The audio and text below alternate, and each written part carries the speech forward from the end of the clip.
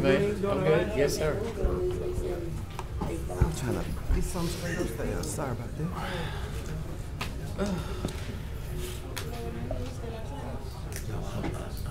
The mayor had the flight was a little late, so he don't think he'll land after 3. So you agree with that? Time, but he still was still. Yeah. Okay.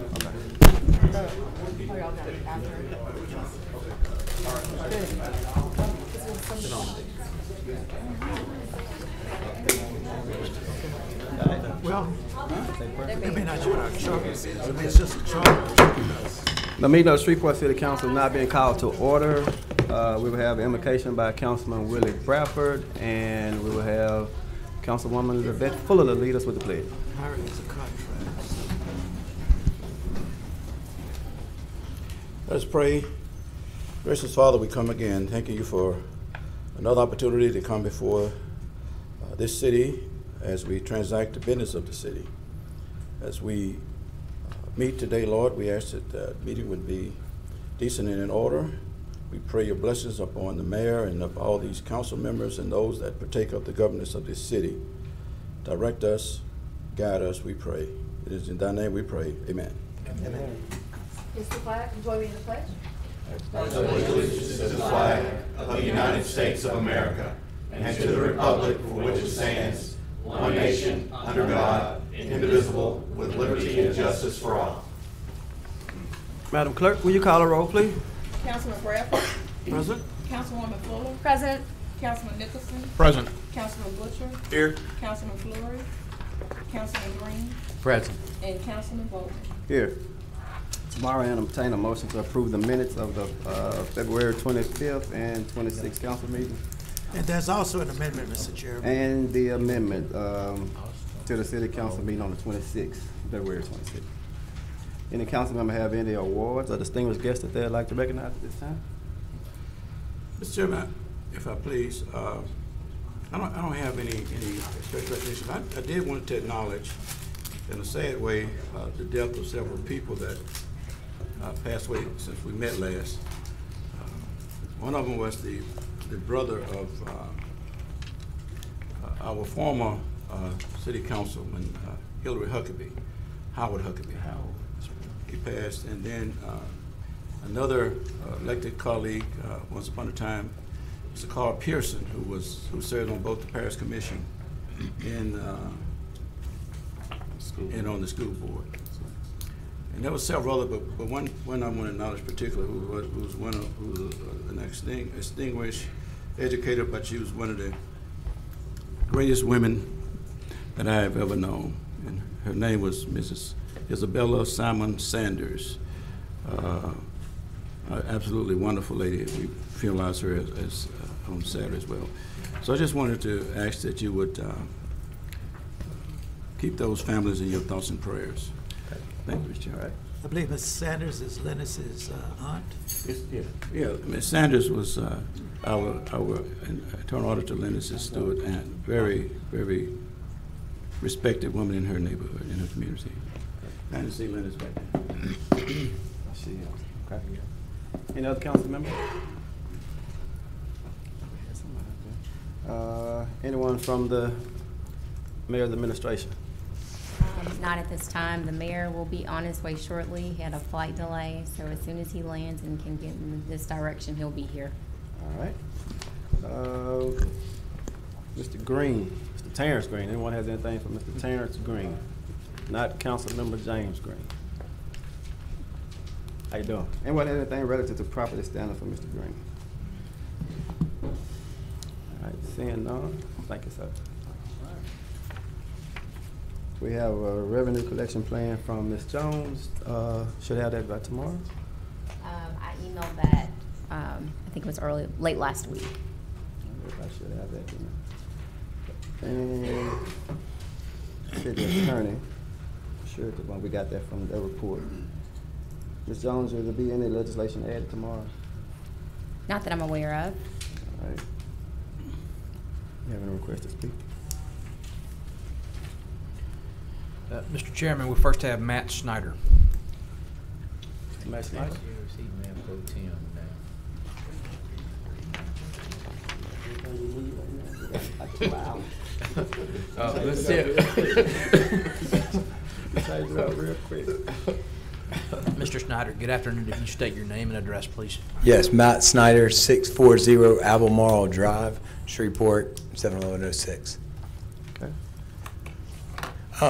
So I'm here to represent Crawfest at Betty, Virginia. We're in our third year. We have a resolution in front of you today. We are asking for some support. I met with Shelley Regal about a month ago, and we had a meeting where we went over things that the city could help Crawfest continue to grow. Each year we've grown. Our first year, we had a very small budget, about $30,000 put up by me and my partners exclusively, and we were able to make it work. The next year, we wanted to grow it even more. We had about 6,000 people that first year. After that, we grew, and in our second year, we had over 10,000 people in an 8-hour event at Betty, Virginia Park. It's the largest gathering we've ever had in the park that we know of. We had people all across the park enjoying the park together. And we want to grow the event to 2 days this year. We've expanded our spend. We've gone from last year, I think we spent around $40,000, and this year our budget is somewhere around $80,000 or $90,000. Our music budget alone has gone from $7,500 this last year to about $26,000, bringing regional act Ivan Neville and Dumpster Front from New Orleans Friday night, bringing a great regional act on Saturday from Austin, Texas, and also bringing 100 pieces of the Grambling Marching Band to perform along with many local acts throughout all day, Friday from 4 to about 10, and all day Saturday. So we think we're providing a really great service to the community. As our crowds are growing, we are needing more and more support to keep the events safe. And with that, we're on a tight budget, trying to make it work to keep the event free to the public. And so we're trying to get support in the way of barricades, tables and chairs, police, shuttles, and I think you can see that through your resolution. Okay. Any discussion, Councilmember? My first question is, what sort of organization is Pinpoint Media? My company is called Pinpoint Events, LLC. Right, Pinpoint Events. So that's an LLC, it's not a 501c3. That's correct. Okay. Have you ever requested this sort of assistance from us before? No, I've not. Okay. We have tried to, in all our events, we have 6 events, and we have tried our best in those events to grow them over time on our own funding. And like I said, we're looking at about an $80,000 budget, and this would help us in probably about $12,000, save us about $12,000 of the risk. The big thing on this event is we want to grow it and make it something truly regionally important is if there's one day that's a real bad weather event or whatnot, we're very nervous that we could lose a lot of money on this and not be able to do it. And we've seen that the community really loves it and is coming out. We already have over 8,000 people interested or coming to the event this year.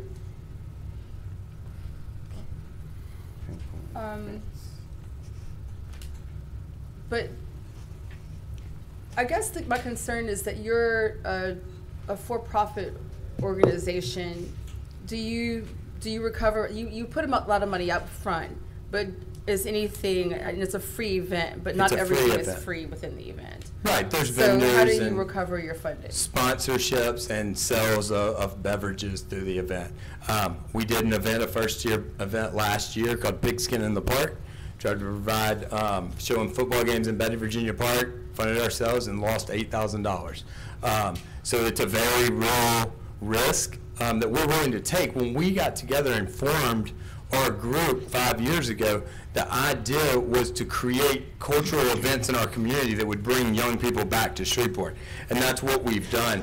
And in our minds, we have to keep growing this event. And to keep growing it in the path we need to grow it, we need some support to help mitigate some of the risk. I mean, my goal is to keep growing this every year until it's a truly big regional music festival in Bay, Virginia Park. That's it? For now. Councilman Butcher. I yield to Councilman Nicholson. Councilman Nicholson.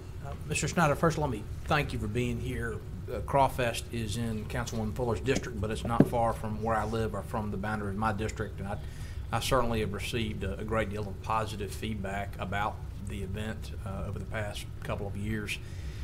I think the council's concern is that we have a consistent policy regarding the assistance that we provide to for-profit entities, and that's not really something for, I think, you to tell us. It's something we have to decide for ourselves. And I certainly favor giving Crawfest whatever support we decide we can give to other for-profit entities who want to provide similar services to our community.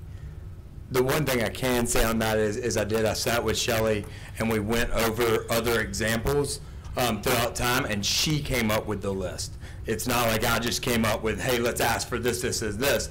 Shelley and I went over examples from many years back of things that have gotten these things year after year, and it's individually. The one big difference, and when we sat down, just to be clear, is we made a decision in the early years before we did our first event, which is Shreveport Derby Day, and the idea was, if we do this as a for-profit business, for say, we can drive more of the money back into the event. We're not paying each other salaries. We're not doing any of that. We are taking the risk to try to do something really special for Shreveport that can continue to grow and grow our culture to bring young people back to Shreveport. There's, we could talk about nonprofits and salaries and overhead and all that, but we're not taking out like that. And you can see that in our proposed budget that was sent. Yeah. Well, look, I appreciate that, Mr. Chairman. I think the council or several of its members need to talk to Ms. Regal and get her input, Right. but I hope we can reach some agreement. Because she's on vacation right now. Right. And the request for information that I sent out, the only example that was given to me as far as a partnership with a private entity like this, it was Sports Spectrum with the runs, and that we do barricades for that, and that we have our agreement for like the 4th of July Festival at KTBS, and that's also on this agenda. Those are the only examples. All right. Councilman Butcher. Mr. Snyder, thank you. I'm like Councilman Nicholson. It's not in my district. However, I think you live in my district. And so I applaud y'all. I know a lot of people that attend your events, and they're always top notch, and I think they're an asset to the city.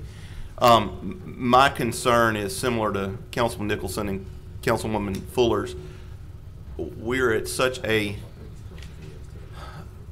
fiscal impasse at the city right now, asking for fees and trying to raise fees, and if everybody could understand the phone calls and the emails that we get on a daily basis begging us not to do things and to cut, I'm inclined to help in some way, but I think that the city and this council is going to have to come up with a more equitable way, since we haven't ever done this really before for a private entity to this scope, to this extent. I know we have for, like she said, Sports Spectrum and everything, and I have not seen a copy of your budget. Is there any way you can email it to all of us? I think I can Levette, send would it. you mind? Yeah. But anyway, I just think it's going to take a little bit more. And we have, is this a 2-read? No, we're actually up upon like the event in less than 2 weeks. Yeah. So What number is that? 28? 26. Resolution 26. Yeah, we won't be back before then. Okay, we're just gonna have to discuss it and decide which direction we want to go. I'm kind of like the other two council and councilwoman that I just don't know if we need to. We hadn't set this precedence yet, and I'm afraid that we may set a precedence that might be costly to the city. But I do see the value of your event, and I see the value of what you're doing, so that'll definitely be weighed. So I mean, and I'll leave it with, I hope the precedent can be set to look at the value of events in our city instead of looked at nonprofit or not or whatnot. We had 10,000 people come out last year. If it rains this year and I lose $60,000, Crawfest is over, and I lose my house in your Right. district. So that's what you're really looking at when you look at that, is how much of, we're talking about $12,000 probably that will come off my budget if you pass it as it is, out of an $80,000 spending budget. So please look at it that way, that I'm asking for a little bit of support here for a big event that's growing every single year, that's adding a lot of value in tax dollars and in cultural importance to the heart of our city. I mean, So I really hope you'll look at that as what it is. I want to reiterate, I definitely understand the value of your event and other events and the impact that it has on the city. So we're just going to have to look at it. And I just think that from this point forward, since there's nothing in place, that we've never had this set before, we're going to have to look at it as a council and say, okay, this is what we'll do for private, public, events such as this. Because just because your event's bringing in success doesn't mean that the next person that comes in is going to bring in success. And if we're, 12,000, 10,000, 11,000 here, when we're already out with our hand almost like panhandling, it makes it kind of hard, That's why the suggestion would be to look at each event individually on what it brings to the city and not make a That's sweeping. As sitting here, that's a very hard sell, though, to Right. tell somebody else, well, Mr. Snyder's event is a very good, well-planned event. We have faith in you. I mean, you do a good job. There's no doubt. I have results Yeah, as well. yeah. But what's to say if somebody comes in and says, well, I'm going to do this and it's going to be great, and then we lose X amount of dollars and they don't bring anything in. So, I mean, we could discuss it forever, but I just want to let you know that it's going to take some thoughtful consideration. I'm going to think about it very thoughtfully. So, thank you. Thank you, Mr. Councilwoman Fuller. I want to add that when we discuss results need to be measurable, and it's helpful to be able to say, okay, well, the return on investment is this, that this is that this is the amount of revenue that's coming into the city, that this is the amount of hotels, that the beds that came in, or people that came in and got hotel rooms for us for that night. This is how much more money came in that festival weekend that was in retail sales as well as the tax revenue. From the numbers that you gave me, that you all pinpoint paid $28.77 in sales tax 2018 for this event, estimated vendor sales tax of $4,500 in sales. So total estimated sales tax of $7,377, but we're looking at a $15,000 investment from us. We're doubling the event. So, And we're going to 2 days. We're growing. but in the 2 years, we're looking at 2 or 3 years versus an ROI that we can see from other events that we've worked with, where we understand the consistency of what we're getting from that, and we understand those relationships. So I'm all for having consistency for applications or proposals that come to us, but I think that we need to have all of this out in front of us while we're making these considerations. I appreciate you sending me your budget earlier when I requested it. I do. And I also want to go on the record. I enjoy your events. I enjoy attending your events. But again, you're asking for dollars at a time when we're looking at every single place that we can cut. And I'm not able to completely justify what the return on investment is back to the city, other than that you're providing a cultural event, but that I don't have enough information on your outcomes and your numbers as far as the dollars coming in for us to be able to say without a doubt that this is what we need to do, if it's going to set a precedent where every other festival that comes through here is going to ask for the exact same thing. I don't know if we can afford that, and that's exactly the precedent that's going to get set. Has there been a precedent set on nonprofits in that same way? Mr. Now, let me suggest that you and I, and Mr. Knuckles, and any other members who want to participate, continue this discussion. I think some of the reluctance and conversation you're hearing up here has nothing to do with Crawfest, which is, I'll say, a really fantastic event for Shreveport. It has to do with the fact that we're just all concerned about budgetary constraints, and the council has not yet done the work of establishing the policies that we need to put in place. That's no fault of yours or Mr. Knuckles. That's our responsibility, and we're going to do that. Okay? Right. Councilman Green. Nothing on that. I have a comment, brief comment. Bradford. Yes, sir. Mr. Bradford. Yes, sir. Thank you, Councilman. Thank you, Mr. Chairman. So, tell me your estimation of the economic impact that these 2 years have had on the city. Now, we understand what you said earlier, but if you look at other equations, what would you think this has had on the city? It would be an absolute guess. Okay. But I can tell you we had 10,000 people in Betty, Virginia Park last year. We're bringing in regional acts from across the country. This year alone, I will be buying over 20 hotel rooms. We will be bringing lots of bands in. I'll be renting close to $3,000 in buses to bring the entire Grambling marching band over here. I'll be feeding the entire Grambling marching band while they're here. I will be spending, just on my $80,000 that's on our budget, that we will be spending to put on the event. There's an economic impact right there. And we're going from 8 hours that, as Councilwoman Fuller said, that we created about $7,500 in tax. We're going to 2 days, so hopefully that would double. And I think it adds a great quality of life aspect to the entire community. When we looked at it, we wanted something that was diverse across the city and that would bring Shreveporters together in the park to be together. And that's why we're working across many lines and with a lot of partners to really bring a cool event. And I appreciate that, but again, that doesn't answer my question in this sense that. I don't want to guess on a number. No, but you gave me some talking points that I could consider. Yes, sir. But I'm looking at local versus outside. But the expense that you're asking the city to incur is heavy. At this time, and I agree with the council members. So tell me this: how many vendors are out in the park selling their products and goods? Roughly it'll be around 30 vendors. 30 vendors. Yes, sir. How much revenue do you think that would create? That's like probably $60,000-$70,000 in one day last year. And now we're going to 2 days. So these vendors would be making a tremendous profit. Hopefully. Yeah. I mean, that's their incentive. That's their incentive, and that's their goal. Okay. So. If all goes planned and we do a good job of bringing the right entertainment and the weather cooperates and everything, yes, local people can make money and we can do well all together. But there's a lot of risk associated and there's a lot of cost to make the event perfect for the people, to mitigate parking issues. I mean, one of the things on there is to shuttle people from Mall St. Vincent. That makes the quality of the event and the quality of the experience for our citizens better.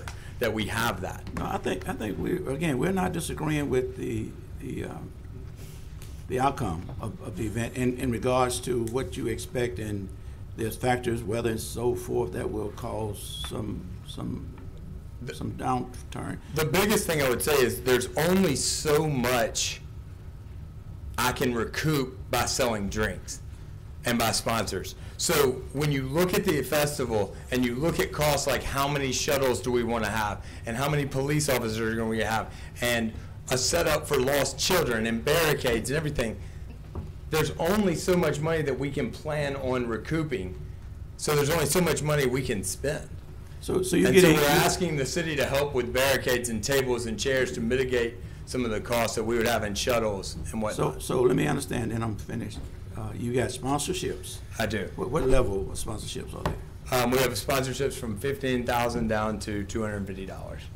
What do your vendors? What do you charge your vendors to Our vendors pay 25% of what they sell. What they sell. And I do that because I want it to be fair. I don't. If we have a bad day and it rains, and I don't want anybody losing money. So even with your $80,000 budget projection, you still may make a profit. Yeah, we could. Yeah. Hopefully we will, yes. But yet the city would be obligated in another way that you would consider. I think we're asking for about otherwise. $8,000 in hard costs from the city. Okay. All right. Thank you, Mr. Chairman. Thank you. Mr. Vice Chair, one question I had is, does the city, and I don't see it in here, does the city charge anything for the park, or is that $5,023 for the to spar? Does anybody know? The park, right now, when you do events in Betty, Virginia Park, no matter who you are, there's not a fee for that. Okay, thank you. But there will be some liability if something happens. I cover the insurance. We have requirements of insurance and whatnot that we meet. Okay, Yeah. thank you. All right, Mr. Knuckles, please. while Mr. Knuckles is on his way up, Councilman Green? Yes, sir. Thank you, Mr. Chair. I'd like to recognize Pastor Brian Hollins, who's visiting with us today. Welcome, Pastor.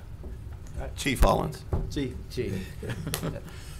Mr. Knuckles, a member of the media, requested that speakers be asked to stand behind the red line and maintain distance from the microphone to improve the quality of the audio for the viewers at home. As long as I don't break their camera, I understand. And I'm sorry I didn't come with my partner. He's probably about ready to kill me. But I'm one of Mr. Snyder's partners, Grant Knuckles, 8690 Line Avenue. I'm in Twisted Root in Shreveport. I did want to focus on a couple things. We're the largest free music festival in North Louisiana. We're the fastest growing festival in North Louisiana. And another resolution on this very docket from KTBS is 50% more cost that they're requesting in staffing, about $30,000 in cost. They're a for-profit like we are.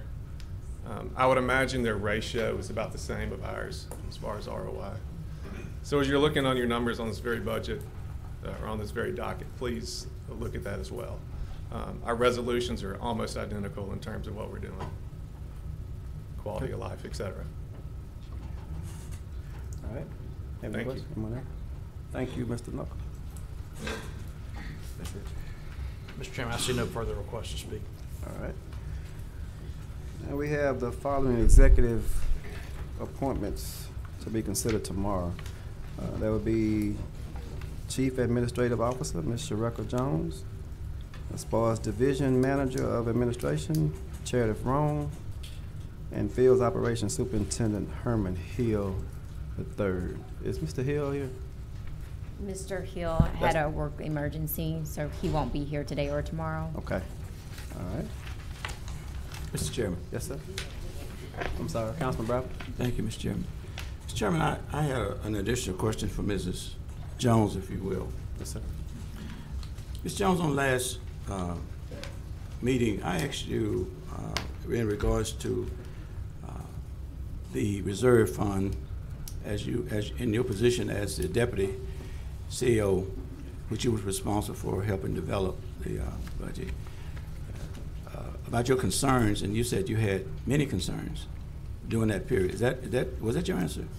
I did state that I did have a concern about the reserve when I began in that position as the assistant CAO. Okay. And through your 7 years, how did you and what did you offer to help sort of create and maintain an operating reserve in your role? Well, as you are aware, the reserve still needs some bolstering to get to an amount that would meet what's the best practices. Mm-hmm. During the time that I worked with the budget, in each year I would provide my analysis of where we are with conservative estimates on our revenue and expenditures, mm-hmm. and where that reserve amount would be. And then from that point, of course, I rely heavily upon the policy that's driven by our leadership to get that number to where they feel comfortable. But from my perspective, I do provide very conservative estimates. Okay. And do you recall the average of those years that you was participating in creating the administrative budget before it came to the council? What was the average reserve fund balance that was there? Do you recall? For the past few years, we've had a reserve that's hovered right between $1 and $2 million in our annual audit. I didn't hear that. Say it again. We've had a reserve in our annual audit that's ranged from about $1 to $2 million for the past couple of years. And that would be consistent with where we are now. Well, our projection is about $3 million, which we're expecting to increase reserve slightly. But it came from the 2019 proposed. Correct. Yeah, but there was years that number was not sufficed. It wasn't established and maintained. Correct. Yeah. Okay. So, in your official capacity in relating these concerns to the administration, to the mayor specifically, what was the response? How did you, what was your opinion about their concern to that low reserve count? They agree. You know, and as on all of our presentations to the council, we have noted that the reserve amount should be a certain level, that we were not quite, you know, at that level. Of course, you know, in doing that, because revenues have been stagnant, you know, the expenditure side is the next position that we need to start to look at very closely. And that's going to definitely require us to, you know, make some tough decisions. Okay, and Mr. Chairman, tomorrow I have a follow-up question with the mayor as well, because Councilman Nicholson asked the mayor what process did he use and how many applicants for that position was actually provided resumes, and there was a process to reach the finalists, and I just want to follow up with a question for him on that. Okay. And that's on tomorrow? Yeah. Okay. Councilman Nicholson, sorry. Hey, Ms. Jones, I want to follow up on something you just said in response to one of Councilman Bradford's questions. The projected operating reserve for 2019 is about $3 million, is that right? That's right. But you indicated that the audited financials for the past several years, which are retrospective, of course, looking backward, which I may not have known before I showed up with the council and studied up on this. But the audited financials are the documents you get after the fact, and they show you what reserve you actually had.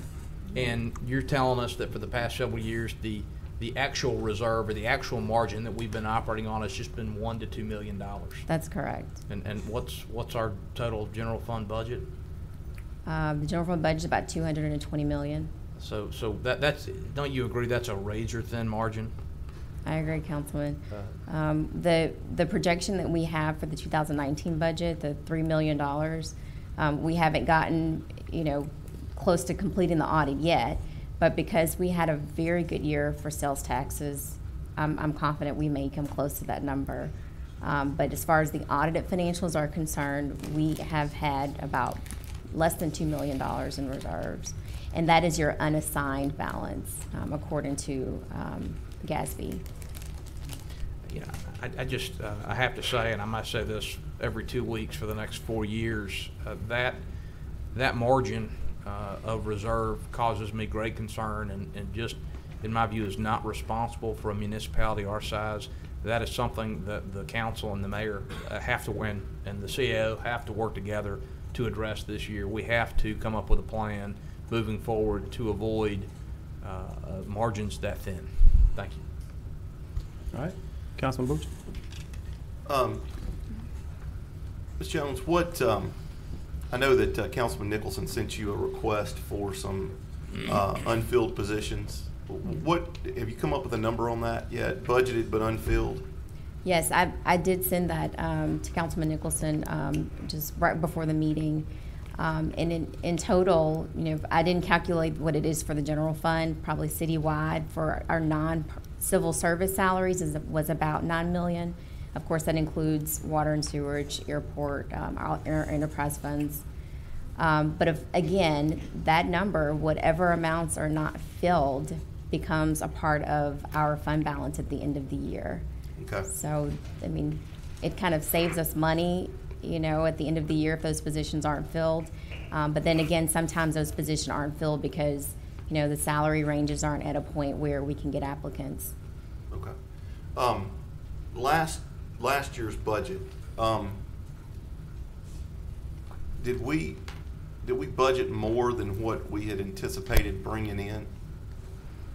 For 2019, I should say this year's budget, but during the budget process in 18, did we budget expenditures higher than what we thought we were going to bring in? We haven't gotten the actual results for 2018 yet, because sales taxes did so well last year. They were good, yeah, that's good. You know, I think we actually under budgeted. See, in your, I know that the previous CAO kind of, from what I understand and looking at things, that he was very conservative on some things. You know, trying to make sure, and I think it's always good to undershoot a budget than, you know, to make sure that you've got the money you need in there. Is that going to be your philosophy as well? To kind of, I don't know the right word to say, but I mean, we're going to try to get the numbers as close as we possibly can, I guess is what I'm going to say. And whenever you're CAO, you're going to try to get the budgeted numbers as close to actual as you can, right? Yes. Okay. You know, the finance student in me doesn't like to look at things from a hopeful perspective. I kind of like to look at reality and budget what we've seen before, you know, versus kind of hoping that things will, you know, increase, which we don't, you know if they would. In general, I take a very conservative approach to budgeting. Okay, I mean that's a pretty good policy. I'd rather undershoot it than overshoot it. So. Okay, thank you. All right. There are no items under consent agenda for introduction to be adopted. Ms. Jones, would you proceed with regular agenda legislation, please? Yes, Resolution 24 is to launch a city council investigation as authorized by Section 4.29 of the City of Shreveport, Louisiana Charter. Resolution 25, authorizing the execution of a cooperative endeavor agreement with KTBS LLC. Resolution 26 is authorizing the execution of a cooperative endeavor agreement with Pinpoints Events LLC. Resolution 27 is authorizing the execution of a cooperative endeavor agreement with the Shreveport Bossier Sports Commission. Resolution 28, authorizing Bruckner Truck Sales, Inc. at Greenwood Road and Rice Road to make a connection to the City of Shreveport's water system, and to authorize the mayor to execute a contract between the City of Shreveport, Louisiana, the Town of Greenwood, Louisiana, and Bruckner Truck Sales, Inc. in accordance with Section 94-7 of Article 1, Chapter 94 of the City of Shreveport, Louisiana Code of Ordinances. Resolution 29, amending portions of Section 2 of the Shreveport, Louisiana City Council Rules of Procedure. Resolution 30, to urge the mayor to meet with Play Ball Shreveport for the purpose of entering into an agreement to renovate and operate Fairgrounds Field. Resolution 31, to request the mayor to authorize the Human Resources Director to open an administrative inquiry into complaints made by employees of the Shreveport Fire Department.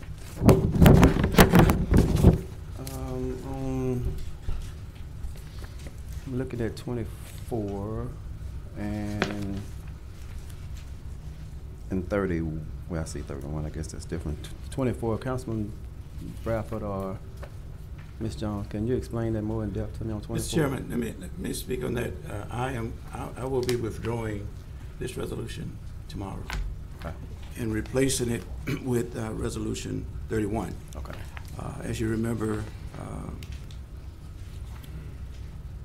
the council office advised me in my haste to get this resolution that I omitted certain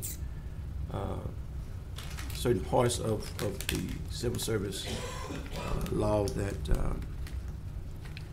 would have somewhat prohibited us from forming a committee out of this body. So after research, we determined that a more plausible resolution from requesting from the proper authority would be most applicable. So, and I'll speak on that when we get to 31. To 31. Yeah. Okay. Okay. All right. And okay, that's fine. Councilman Butcher. I would like to remove Resolution 30. Do we need to do that today, or we need to do it Tomorrow. Tomorrow? Okay. I plan on, after talking to Chairman Bowman, I believe there's another route that we're going to take. It's not off our radar by any means, but we're going to take another route. So for right now, I'm going to use Councilman Bradford's word in my haste. I think we want to remove that. All right. Thank you, Mr. Chairman. Thank you, Councilman Butcher. Councilman Nicholson. Mr. Chairman, would you please briefly explain the purpose of Resolution 29, which I have sponsored? This concerns amending the rules of procedure to change the date of the election of the chairman and vice chairman.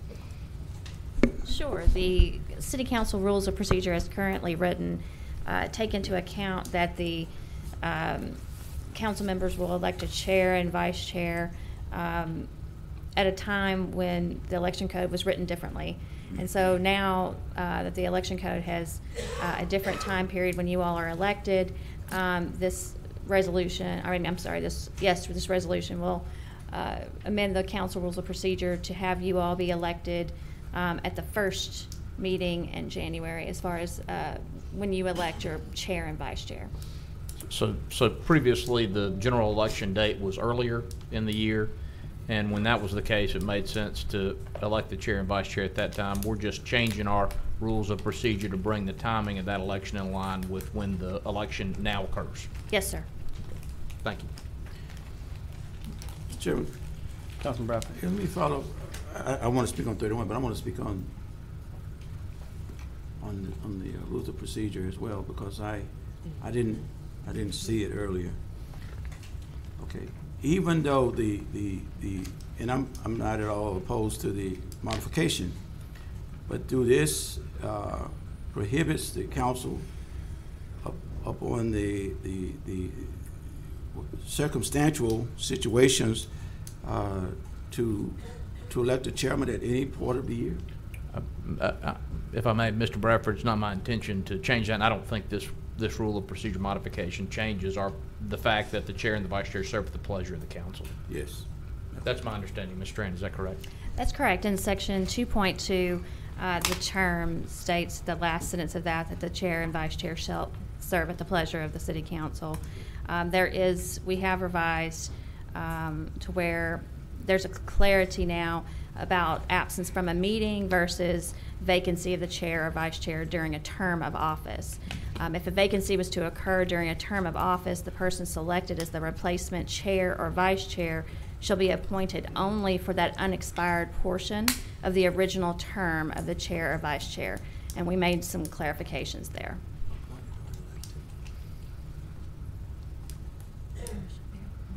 Okay. We're clear. We're clear. Okay, Mr. Chairman, and finally, on Resolution 31, the modified and replaced document, like I say, previously I had intended for the council to establish a investigative committee, and in further review of the civil service laws of procedure. And the reason my haste was that, and again, it's kind of difficult, and I've also reached out to some other governmental entities.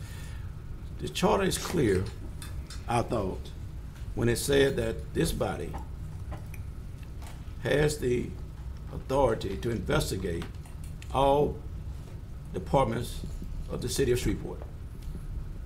And all means all, I thought it was inclusive.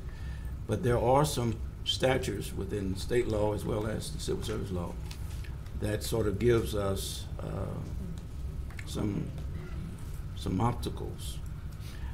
So the wording of the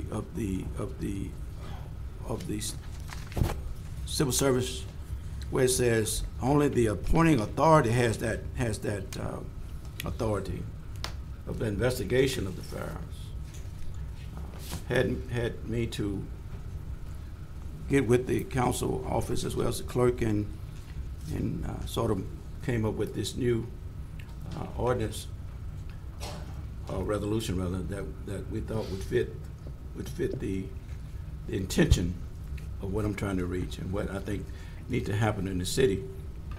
And that is that we would ask the mayor, request the mayor to authorize the Human Resource Department to create a confidential process in which persons could come forward and make their complaints or allegations known. But the issue is, and I also have the council office researching, and I should have some information tomorrow regarding the outsourced attorney services fee, as well as other fees that has been occurred and has been paid out by the council, by the city, for services that has been as a result of litigation and other civil service matters that we have no real recourse to correct with these laws in place. For instance, we've incurring thousands of legal bills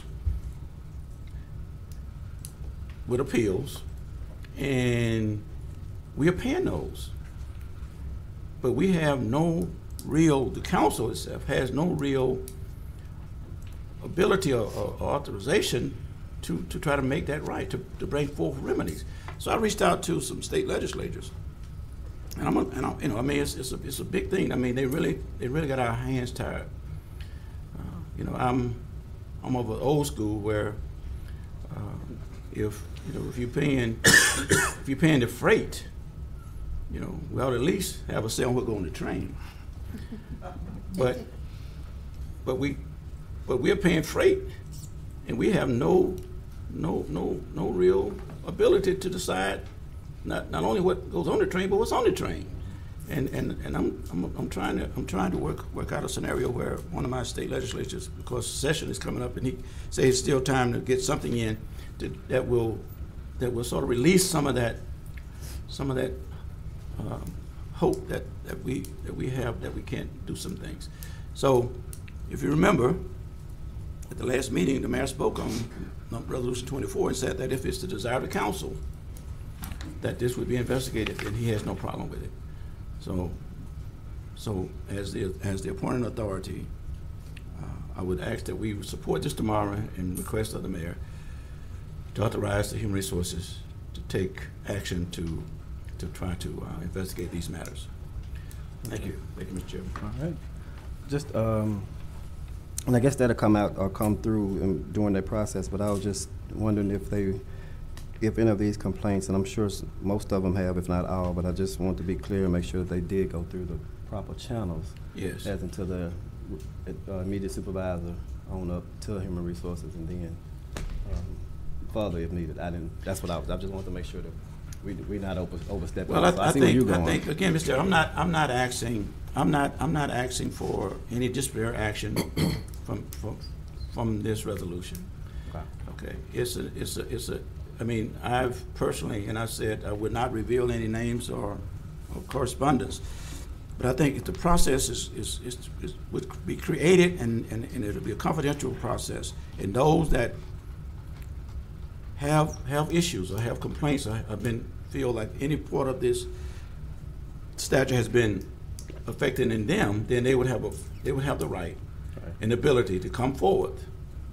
And once that report has been developed and reported back to the council or to the mayor, then we can look at providing some legislation to remedy some of this that's happening. Okay. But I'm not at all, I want to repeat, I'm not at all asking for any disciplinary procedures to be started against anybody. Okay, got it. Councilwoman Fuller. I'll yield to Butcher and come back. Councilman Butcher. Thank you, Mr. Chairman. I think the complexity of civil service is kind of difficult to understand. I think that the biggest thing that we need to understand is if we're investigating the fire department, that means we're investigating the chief, which the chief's rights fall under the Firefighters Bill of Rights, which gets into civil service. And so we need to walk a very fine line whenever we go into investigating. Now, having said that, if there is wrongdoing in any department, civil service wise, I agree that the council should have some type of oversight. But I think that that's going to be a very detailed legal matter that I would not want to take up, because I don't want to ever deprive the police chief or the fire chief of their Bill of Rights that are set forth in civil service. And then you've got, it just trickles down, because if there's problems going on at a battalion chief level to a shift level, all those people fall under that Bill of Rights and have to be given the same. They have to have a PDC. They have to have all these different kinds of things that fall into this, and I just don't know. I just don't know where we can go as a council other than funding wise. I mean, we can always not fund something, I guess, because we hold the purse strings.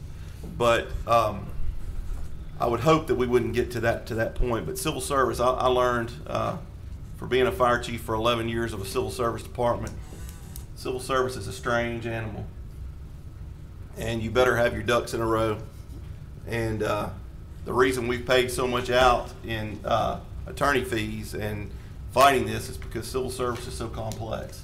So I want to, I agree with Councilman Bradford's intention here, but I just want to make sure the council and the city and the administration make sure that we're depending a lot on Ms. Strand and Ms. Creel to give us guidance on this.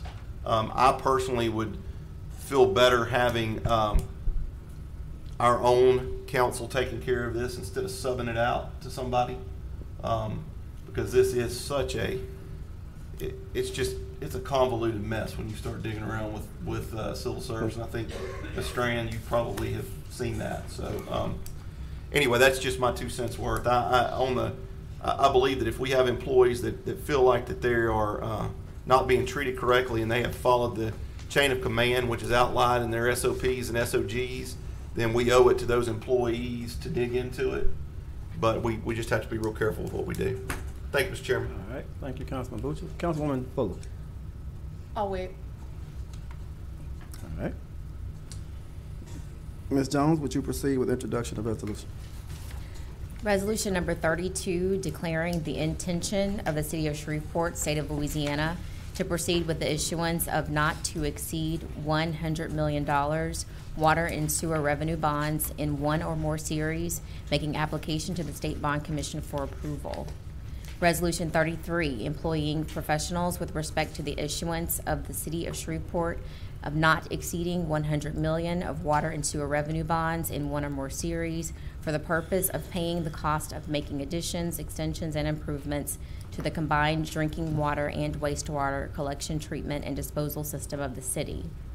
Resolution 34, declaring the intention of the City of Shreveport, State of Louisiana, to issue taxable water and sewer revenue bonds in one or more series in an amount not to exceed $20 million for the purpose of paying a portion of the cost of construction and acquiring additions, extensions, and improvements to the combined drinking water and wastewater collection, treatment, and disposal system of the city.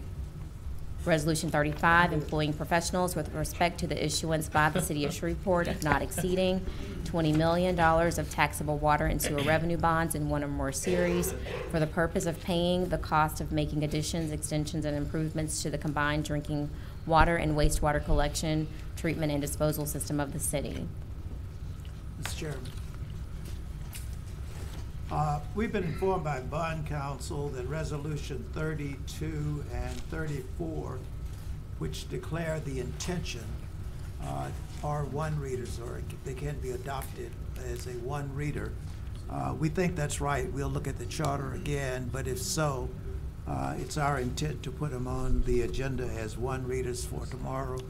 That does not mean the council is required to adopt them, but they will be available for adoption. Unless there's some objection by a council member. Okay. All right. Councilman Nicholson. There's been discussion in recent weeks about the fact that the consent decree work to repair a water and sewer system is going to cost hundreds of millions of dollars more than was initially estimated. The initial estimate was in the range of $350 million. The council has now been advised that the total cost of that work is likely to exceed $1 billion. My suggestion is that before the council proceeds with approval of the issuance of $120 million of additional bonds, we need to be fully apprised of how the initial $350 million estimate was put together, what data was considered, and what analyses were performed. Understand why the estimate is now more than $1 billion, and have explained to us thoroughly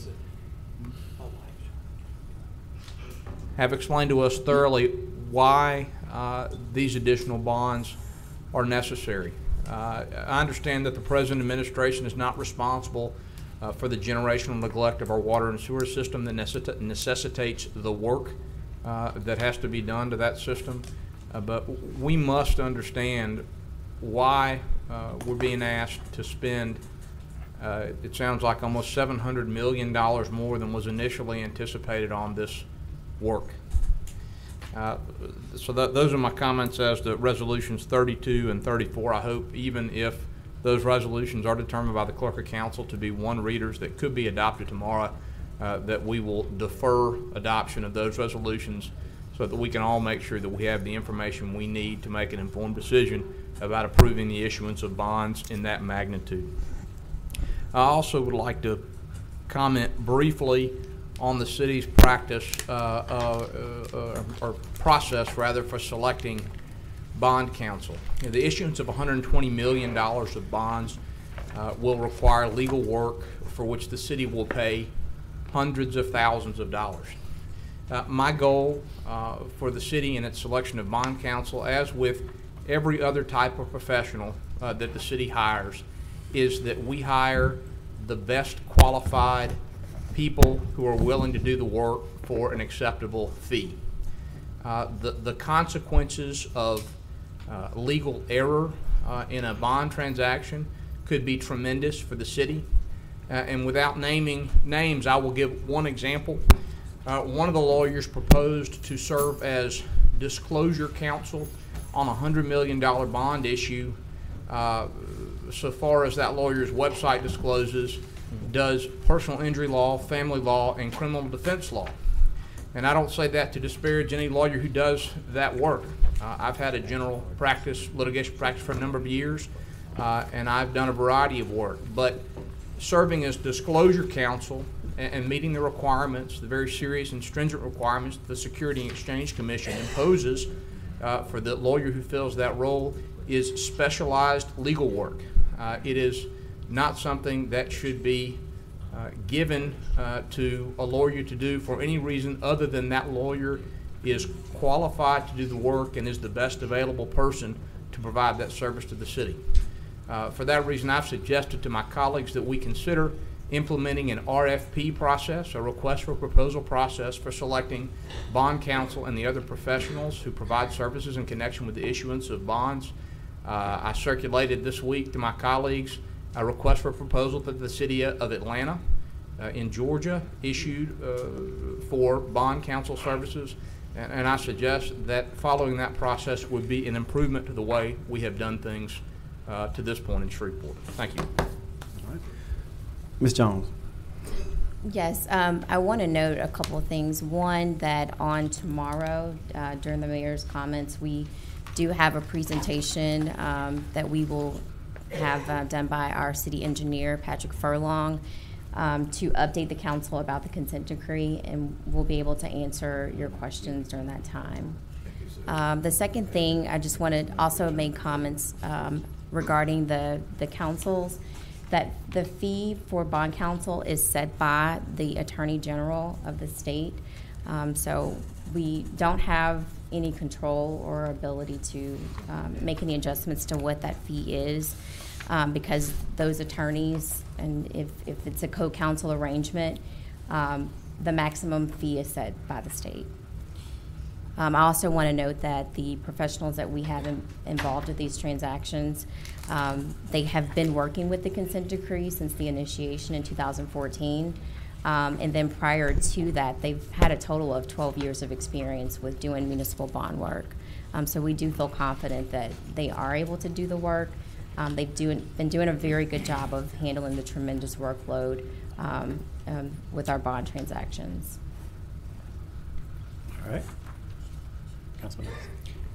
This is a question to which I don't know the answer. Ms. Jones, you may, or somebody else around the podium may.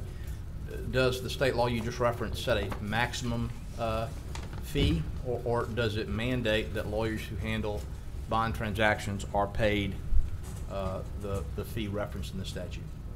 It does set a maximum fee through the Attorney General based upon what type of bond it is and the transaction size. Doesn't preclude negotiating for a lower fee, does it? Oh, definitely not. No. And it doesn't require us to have more than one set of lawyers serving as bond counsel, does it? It doesn't require a co-counsel. Okay, thank you. All right, Councilman Butcher. Ms. Jones, typically in these bond issues, what does the co-counsel generally do? What's their purpose? I've done probably, I don't know, $5 million worth of bonds at the fire department, and we just did a $12 million at 911. We had one counsel and we had the financial advisor, which is now mandated by the state. What does this co-counsel do? This to me is just completely foreign. Why we have to have a co-counsel when we already have a bond attorney? Could you explain that to me? Sure, yeah, we definitely see co-counsel arrangements. It's kind of getting two heads for the price of one, because the bond counsel fee is split between the two of them. The Attorney General does not provide for those counsels to duplicate their fee. So it gives us the benefit of having an additional level of expertise on our bonds. And especially for the consent decree, we think there's some value in that. What though specifically, if the bond attorney is, we specifically use, and I know the parish uses a certain gentleman out of New Orleans that pretty much does everything. And I know there's some local companies now that have set up here that do bonds. What specifically would that bond, co-bond do? I mean, I know you said we get, two for one, but I mean, what will their job task be separate from the contracted bond attorney? Well, the co-counsel that we have employed, proposing to have employed, you will see them at the council meetings for every bond transaction to make sure that the council's questions are answered. They also prepared the legislation that is on the agenda and submitted it to the city attorney's office for consideration for the agenda. They will be preparing the State Bond Commission application fee and communicating with State Bond Commission, answering their questions regarding the transaction. They also will be assisting with preparing the bond documents and making sure that we're in compliance with bond laws. So that's what the co-counsel will do? Correct. Okay. All right. Thank you. All right. Councilman Nicholson? How are the fees allocated between bond counsel and co-counsel? On the basis of relative work performed or on some other basis? I can find out. That's an arrangement that those individuals negotiate between themselves and how they will do that workload. So I can find out for you. So the lawyers negotiate that split? That's split, correct. And the city doesn't have any role in that? That's correct. Is there any reason we couldn't require that the fee be split in proportion to the work performed if we're going to have counsel and co-counsel? It is my understanding that it would be split in that manner.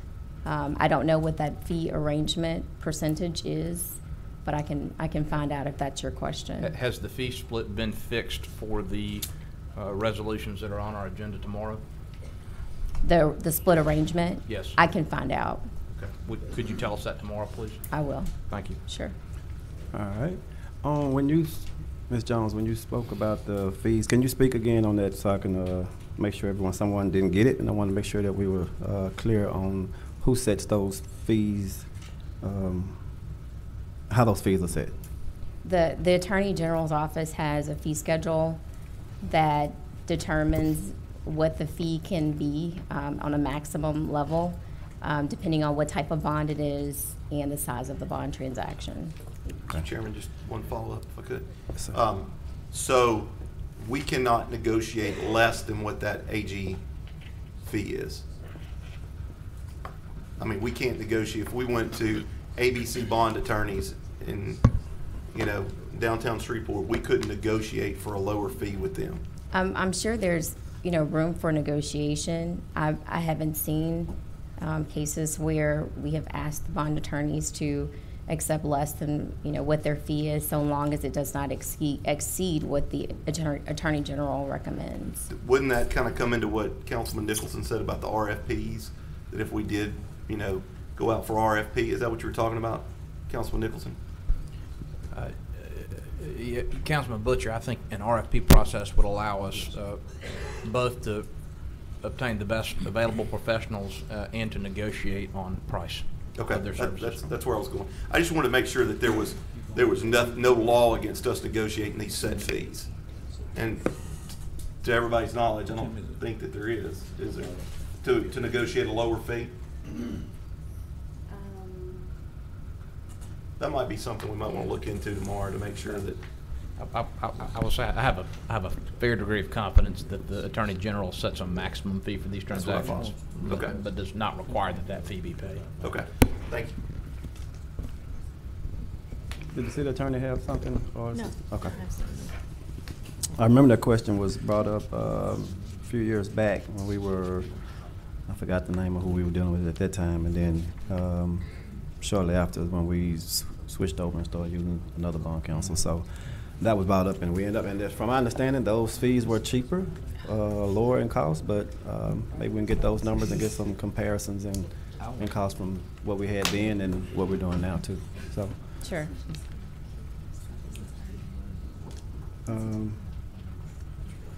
Ms. Jones, we can proceed with ordinance on second reading and final passage.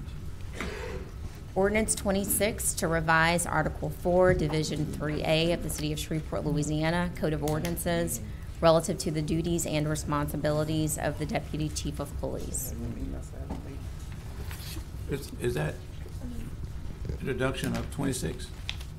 What could you just read? I'm That's sorry. number 26. You know, what might help is if we're paying attention to the class instead of having a sidebar. Do I supposed to ignore my council person if he got a Do question? y'all need to be separated? Because there's a seat over here.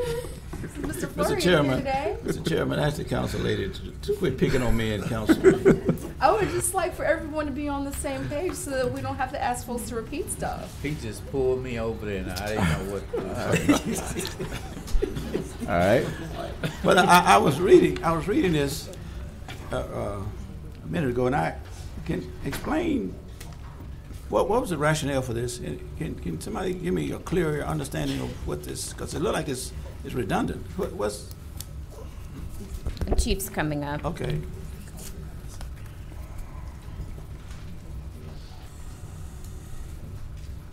Good afternoon, Councilman. Yeah, so this is another one of those civil service issues.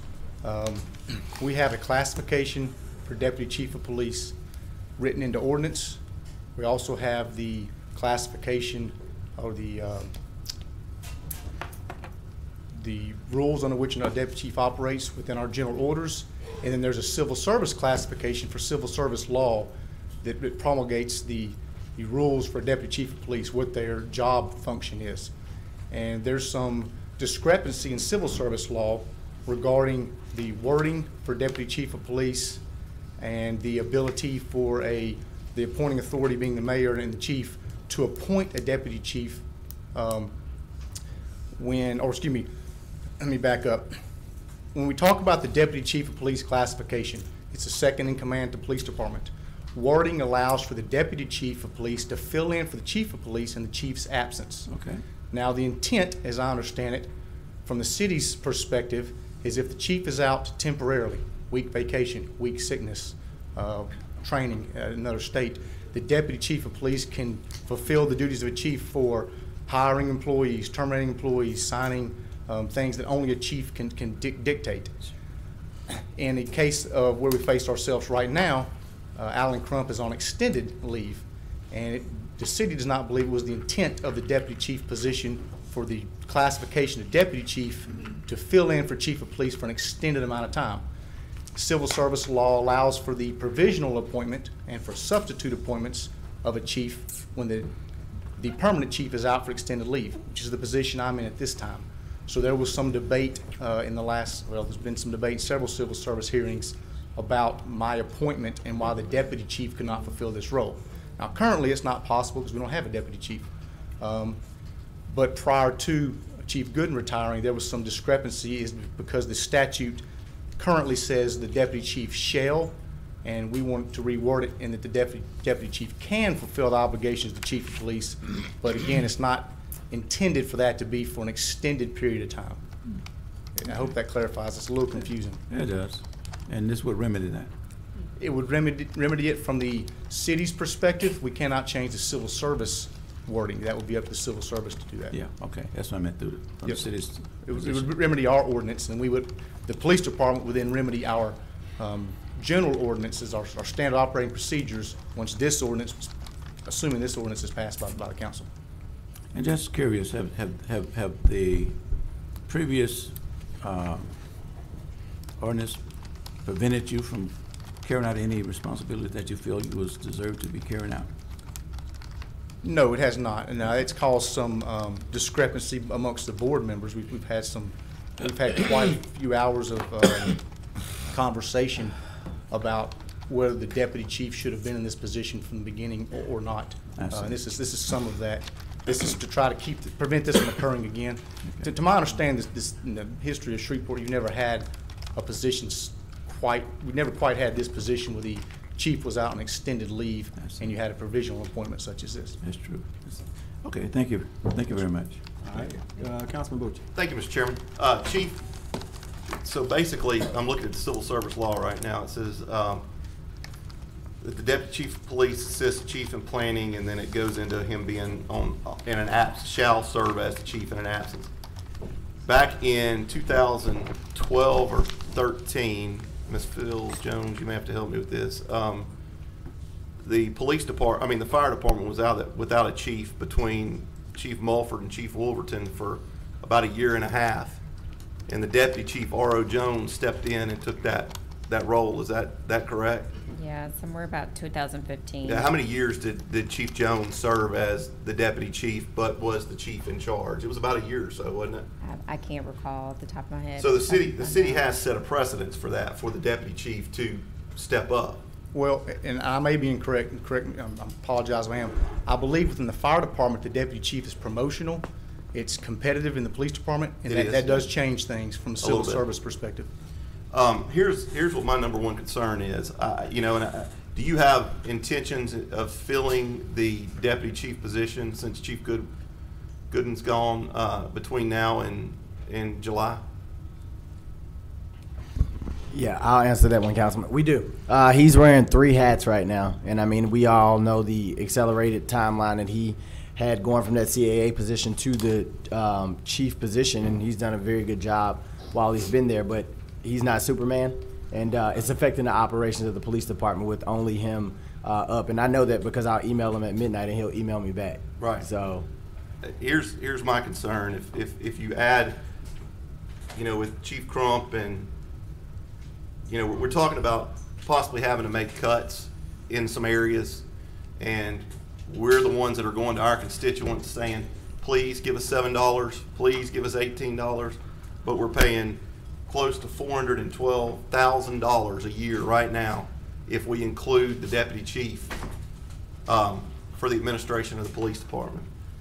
And I just think until you make a decision on the chief, maybe it's a good idea for us to unfund that deputy chief position at least until July.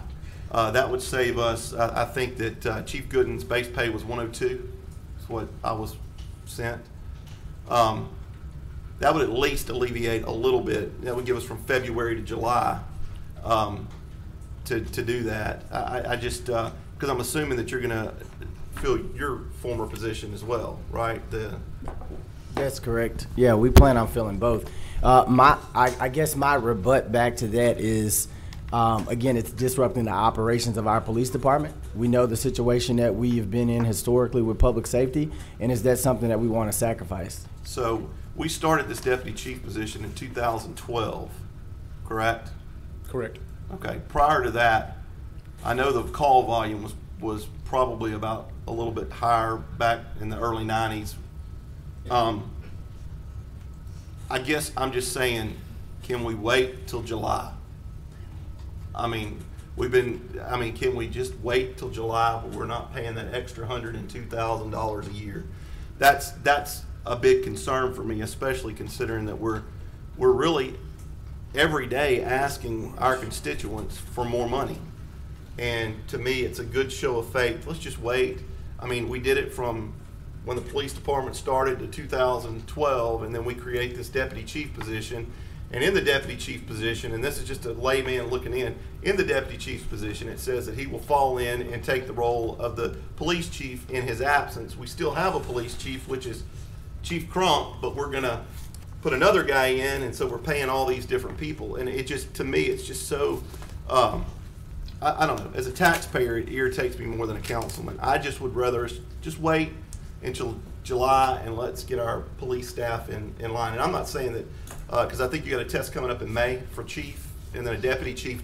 we got a deputy chief test coming up in March the 11th. Well, or April the 11th. I believe they're going to be in April. The posting is over, so people had to turn in their resumes. The actual test has not been set. So realistically, by the time you get the test back in May, you're only going to be looking at 2 months.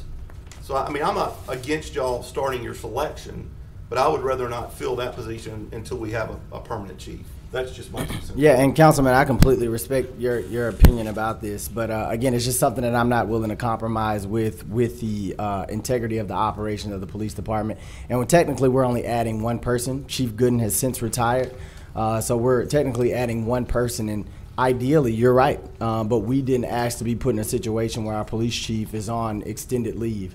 So we're trying to work with that and do what's best for the police officers and the citizens of Shreveport. I think that the precedence has been set by the city of Shreveport, barring what Chief Raymond said about the promotional and I think that it's already been set that the deputy chief can run a department.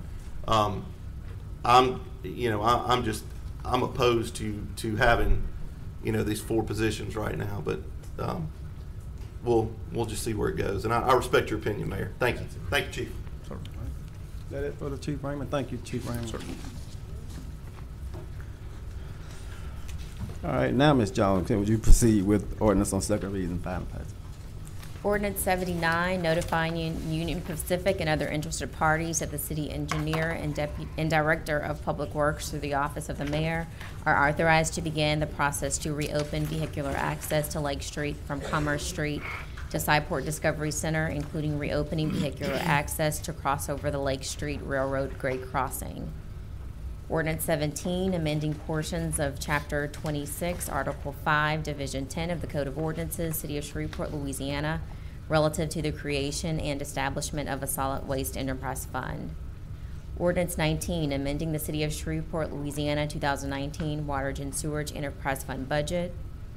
Ordinance 20, amending the City of Shreveport, Louisiana 2019 General Fund budget. Ordinance 21, amending the 2019 budget for the Grant Special Revenue Fund. Ordinance 22 is amending the 2019 General Fund budget. Ordinance 23 to amend and reenact portions of Chapters 26, 74, and 94 of the Code of Ordinances, City of Shreveport, Louisiana, relative to a solid waste collection fee. Ordinance 24, zoning case number C-9-19, and ordinance to amend the official zoning map of the City of Shreveport Unified Development Code by rezoning property located on the east side of Marshall Street between 4th Street and Franklin Street, Shreveport, Caddo Parish, Louisiana, from IMU Industrial Mixed Use District to I2 Heavy Industrial District. Ordinance 25, a zoning case number C-10-19, an ordinance to amend the official zoning map of the City of Shreveport Unified Development Code by rezoning property located on the southwest corner of Jewella Avenue and Mervon Street, Shreveport, Caddo Parish, Louisiana, from I2 Heavy Industrial District to C4 Heavy Commercial District. All right. On 7, I'm sorry, Councilwoman Fuller. Thank you, Chair. Ordinance 79, based on the conversation we had in our infrastructure committee meeting last week, I'm wondering what our options are as far as either removing that tomorrow or tabling it. Because I think that the way we're going to end up moving forward is going to be to, it's going to be different legislation that will be keeping that road closed for at least the foreseeable future.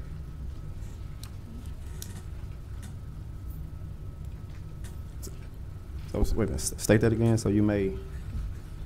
I'm wondering. I'm thinking that this is not going to be the legislation that we need to move on, and I may be requesting more that we remove it and possibly substitute a different resolution that would be possibly keeping that street closed for the foreseeable future.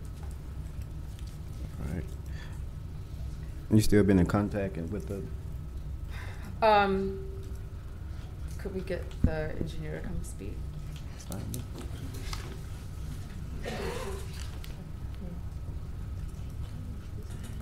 Thank you, Mr. Furlong. Yes, ma'am. I was just wondering, what's the latest, or have we been in contact, still been in contact with any of the business owners over there? Yes, sir, and we had a very good discussion about this in the infrastructure committee meeting. And, the action that would satisfy everybody is a quiet zone. It's an official declared quiet zone by the FRA. That's going to cost about $1.8 million and about $60,000 a year in maintenance. So it really doesn't look like that's feasible at this point. The other two clear paths, clear options would be to close the crossing permanently or to reopen the crossing. That gets into preferences of individual businesses at that point. Okay. All right. That's what I need to know. Appreciate it. Thank you. Chairman, can I? Oh, I'm sorry. I was going to, Patrick, can you tell, so right now the legislation that was passed is expired, correct? Yes, sir. To keep it closed. So essentially, Councilwoman Fuller, and clearly can speak for yourself, but essentially we're just trying to be in accordance with the legislation that was passed. So she's suggesting that we extend it for the foreseeable future. Okay. Yes, sir. If we need a couple more months to figure out the final and permanent path, I do think a legislation for temporary closure would be appropriate. Okay. All right. That's what I was asking. That's what I need to know. Councilman Nicholson. The problem we have, Mr. Furlong, is that when this road was first closed years ago, it was anticipated that the cost of a crossing, which at that time we thought would satisfy everybody, would be in the hundreds of thousands of dollars. Correct. Now we know that to achieve the purpose of a quiet area, we'd have to have multiple closures with gates, and that would cost, you've told us, almost $2 million and $60,000 annually, which I agree with Councilwoman Fuller, it's just not a cost that we can accommodate at this time unless there is some other source of money besides our budget. Is that all right? Yes, sir. That's Thank you. correct. Okay. Thank you, sir. So, I'm sorry. so Councilman Council Lady, so is your preference to create legislation that will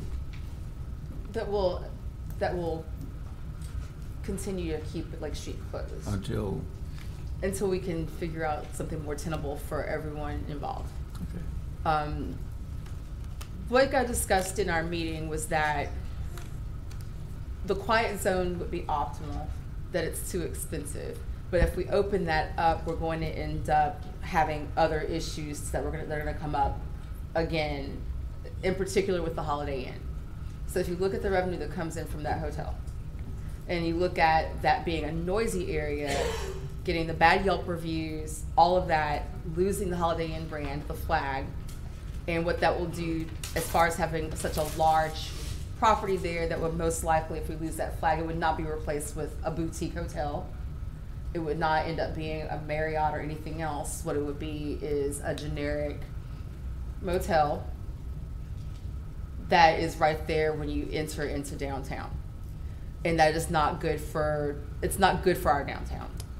It's not good for the tax base that we'd be losing, that revenue that we lose. Okay. So the other side of it is that the other merchants that are on Lake Street feel like they might be losing opportunities for revenue because the street's closed from Clyde Fan through Lake Street. But right now, what we might need to do is look at other ways that we can help them out, or other solutions that allow us to keep that area as quiet as possible so that we can maintain the hotel and still find ways to get them traffic to their area. I think right now that's probably the most feasible way to move forward until we can find a way to pay for a quiet zone, which would still take us a couple of years probably. The studies and everything else, as well as the revenue to pay for it. And it's very frustrating for everybody involved. No, I understand and I agree with you, because Holiday Inn is still in the process of renovating the other properties, right? The owner for Holiday Inn also has the Best Western right there. Yeah. Okay. And the revenue that's generated would be compromised if we was to open that right now. Correct. Okay, I would support that. Okay. Okay, thank you. Thank you. All right. My next question was 17 and 19. Are those companion? Or how that, how they work together?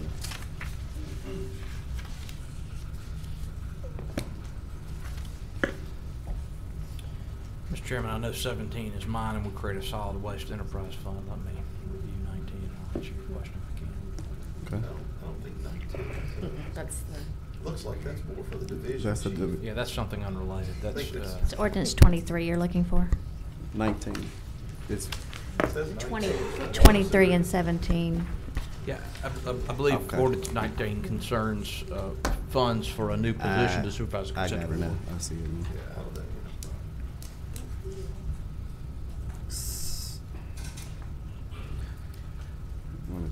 So, Mr. Chairman, I see Councilman Green, he had to run. He said he'll be back tomorrow, so we can't get a statement on 23. Councilman, how do you see your 17 without a fee proponent? Councilman Bradford, I am concerned based on some of the information I've received about implementing a solid waste enterprise fund without a fee sufficient to cover the costs associated with that fund. So that's my present position, one of concern. That One of $7 solid waste fee does not comport well with an enterprise fund. But a $7, well, and I'll reserve some questions to Councilman Green, but a $7 to address the concern of the $7, which is to provide raises, is not something that would be beneficial.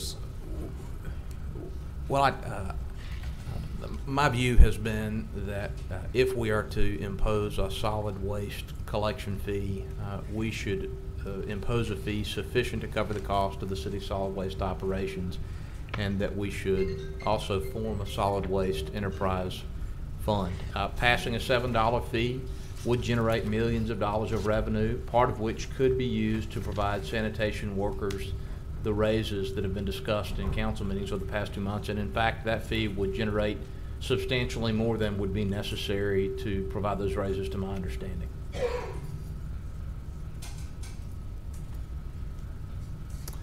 Well, I have a follow-up question, but your position is that it won't sustain a solid waste fund. It will not be sufficient for us to have a solid waste enterprise fund without substantial transfers from the general fund on an annual basis. I see. Yes, sir. Okay, it's a two-pronged approach. Okay. which is 3.5 million away from where thought it's needed to be. So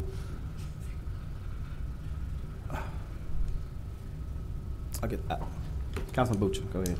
Well, since we're trash talking, has anybody looked into the recycling and that contract, Mayor? Y'all still digging into that? Yeah, we are, and we kind of want to give it to you one piece at a time. Okay. So we're trying to see what happens here before we bring it to the council with our suggestions. But I mean, we are. I mean, it's no doubt in our minds we're going to have to renegotiate to something different. But we want to get this out of the way before we bring that forward.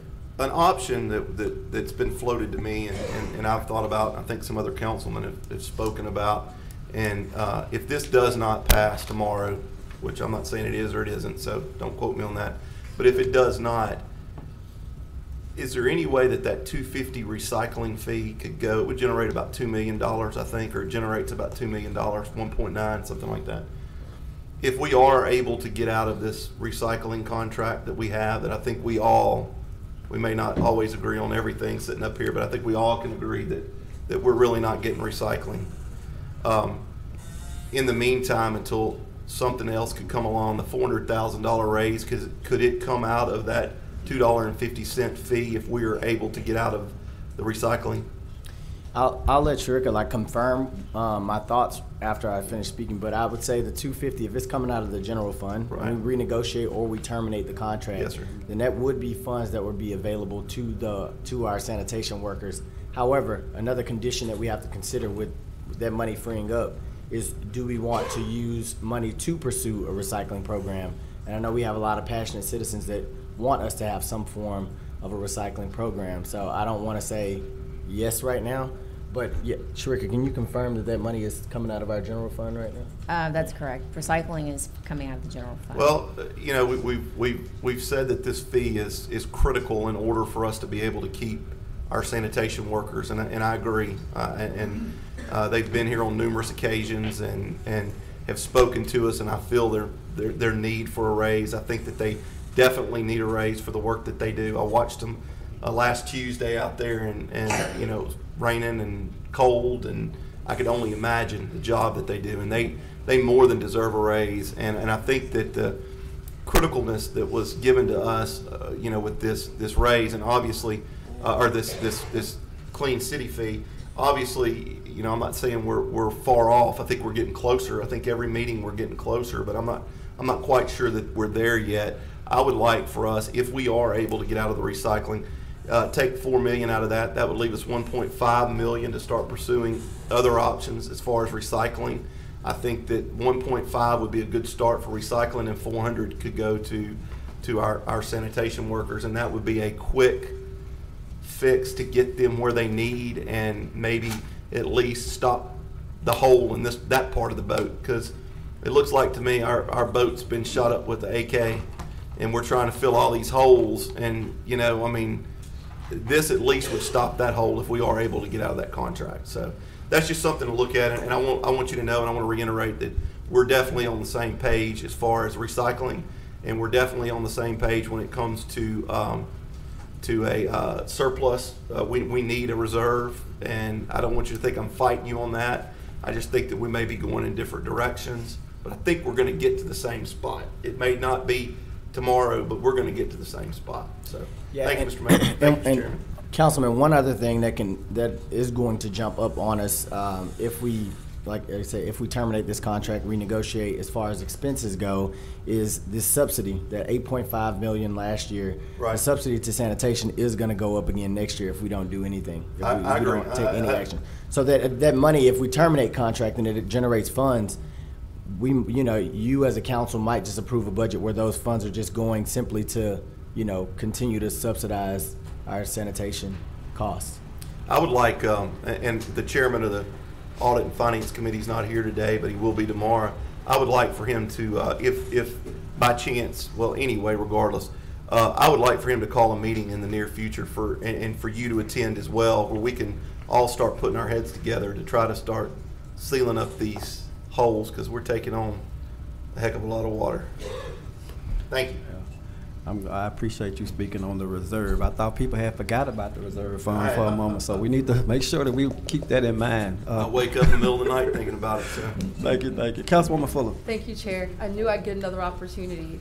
I wanted to just restrict us to one theme for our analogies and metaphors per meeting, So and we had boat. already stuck with trains, with the freight. What about the boat? So I know that's what I was going to request, and I knew that that something else would come up, and I'm like, no. For the rest of the day, just keep it with, we got away from fruit, we're gonna keep it with trains. Okay. Stay with trains. Councilman Breff. Mr. Chairman,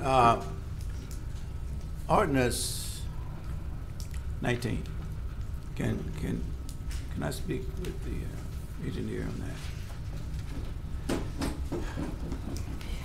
Yes, sir.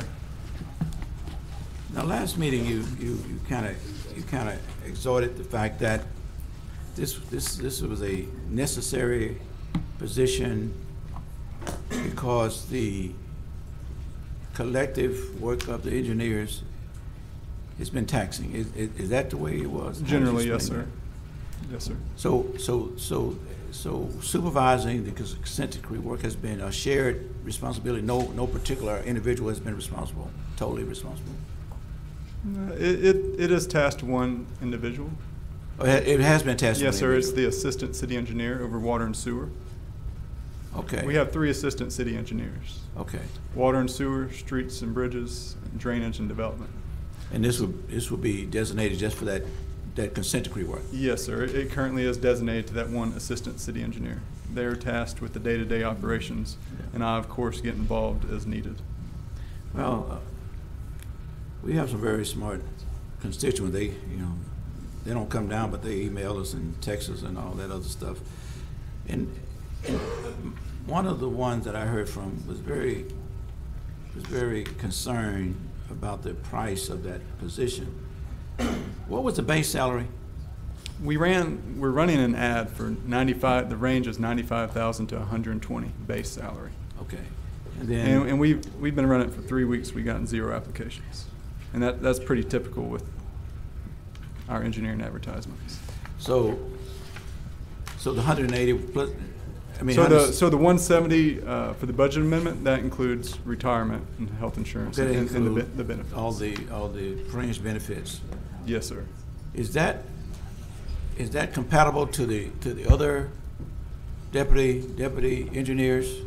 No, that's lower than what it needs to be. Yes, sir. Okay. It's lower than the private sector. It's lower than the Caddo Parish. It's lower than Bossier Parish. I pulled up before this meeting. I pulled up there some salaries.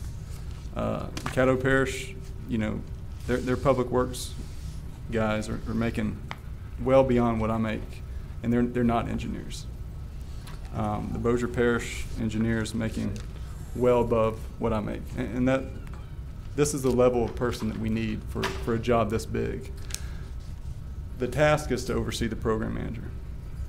The program manager, I had the roster with me. Here's the roster of the program manager. This is 44 people. It's a very large contract that we pay on. It's a very large responsibility, and they're overseeing hundreds of millions of dollars of work, a little more than 100 million a year. This is a major investment that the city's making, yet we have not made an investment at the top to make sure that we're doing it right. Baton Rouge, they had a very similar size consent decree, a little bit bigger. I think they were at 1.5 billion, and they have a little bit more pipe, not much more. They had 4 people to oversee their program manager. We have 1, and the workload is just unreasonable for 1 person. Okay.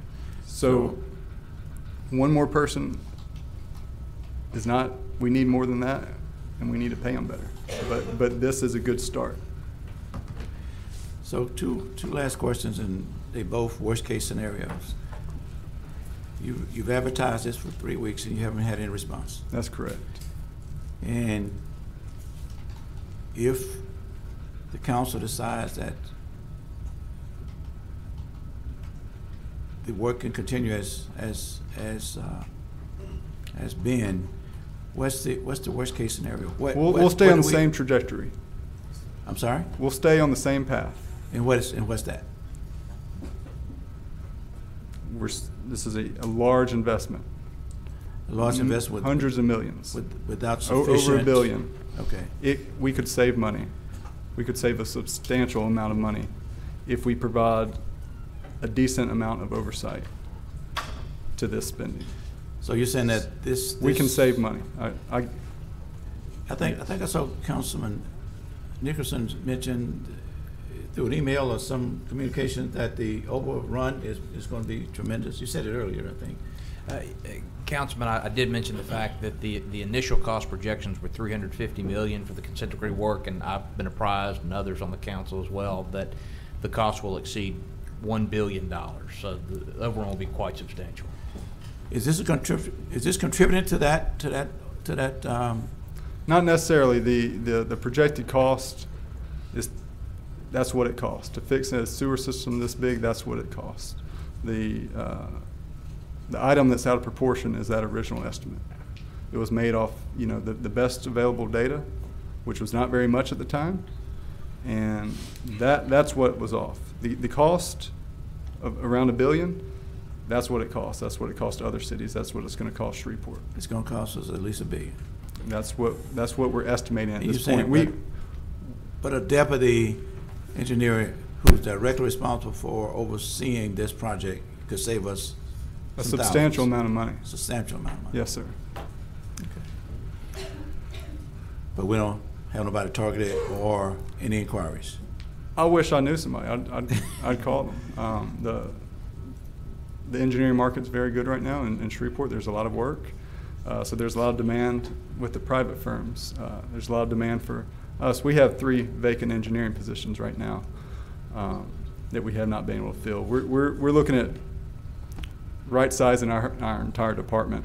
I'm looking at every single position, and we're going to make those 3 engineers, make them engineer interns. That's when you graduate college, you take a fundamentals exam, and then you get 4 years experience. So we're looking at somebody right out of college, and we're going to restructure everything going from there, and hope we can get some positions filled. It's a struggle. All righty. Well, we'll see. Okay. Attorney Strain. My item was related to something else. So I yield to Councilman Nicholson. Nicholson, were you on the same or? Well, this relates to the position that Mr. We'll Furlong come back. was just discussing. I'm not anxious to add any new positions to city government. I recognize that there are places in every department where we can cut positions, where we can decline to fill positions that have not yet been filled. But I do think that hiring an additional engineer to oversee work on which we're spending $100 million a year is a good investment. I mean, I would think that if we are able to hire a competent individual with appropriate experience, that it would be very likely that individual would help us realize cost savings in excess of the cost of his salary. And so for that reason, I hope my colleagues will consider supporting this measure. Thank you. All right. Mayor Perkins, are you related to the same? Yeah, this Okay. is related to that. We've been talking about like adding positions, and I want to say the conversation has been very asymmetrical because my administration has been cutting a lot of costs since we came in the door. Whether you're talking about contracts, whether you're talking about positions, we're gonna look at like manning reform over the next month. And so when we talk about adding positions, the calculus that we're using when adding positions or suggesting to add positions is very much how much they can save the city, and if they can save the city more money to justify the amount of money we would pay them in wages. So this isn't just, hey, we're spending. That's not what's going on here at all. All of that will clearly show at the end of the year once we start to review the budget and our expenditures. But I don't want anybody to think that we're just spending. That's not what's going on right now.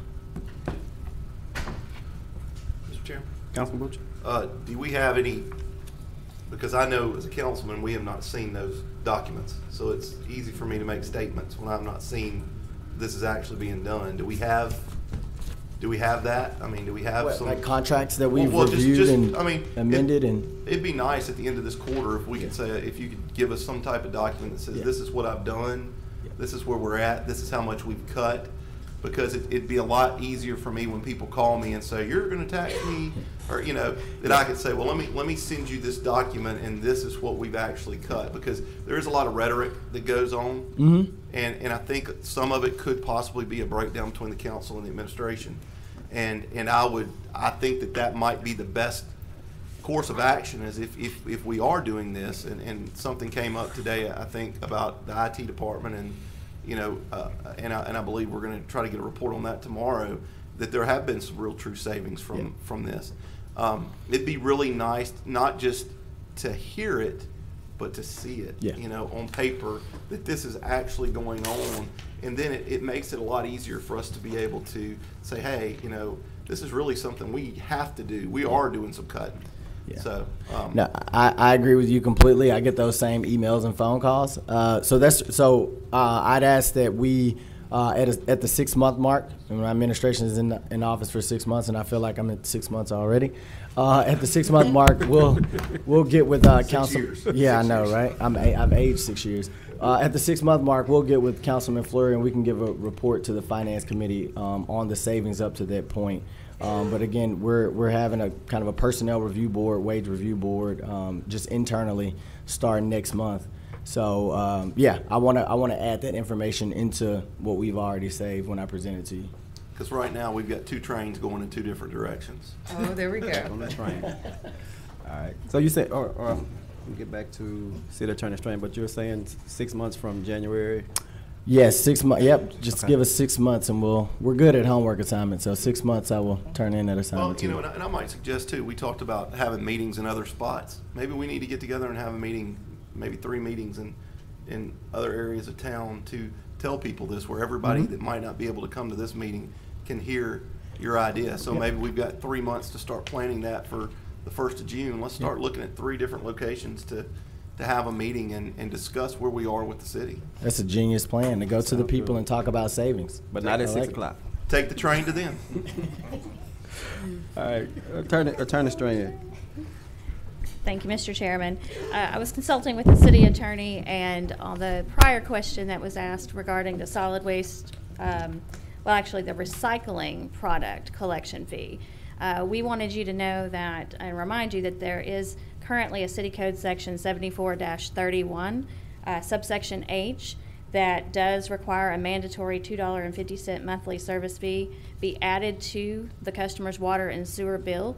So if the city council decided to go a different direction and not have a recycling program any longer, then that city code would need to be amended to remove that $2.50 service fee that's directly tied to recycling.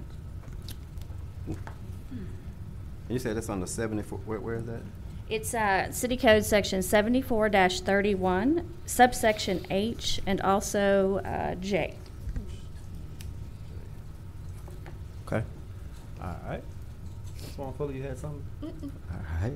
No, this train's just gonna sit here on the rails at the station. All right. We went over the ordinance in second reading and final passage. I forgot where we were. That's fine. Tabled legislation.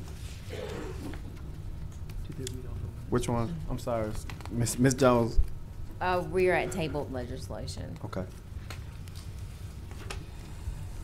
There is no table legislation to be removed. Is that correct, Mr. Thompson? We don't have any. Okay. No other ordinances or appeals. We have one property standards appeal today. 4,095 Fern. Mr. Nicholson. While Mr. Green sets up his presentation, I'll say that he's advised me that the homeowner has employed a contractor and that he expects this issue to be resolved.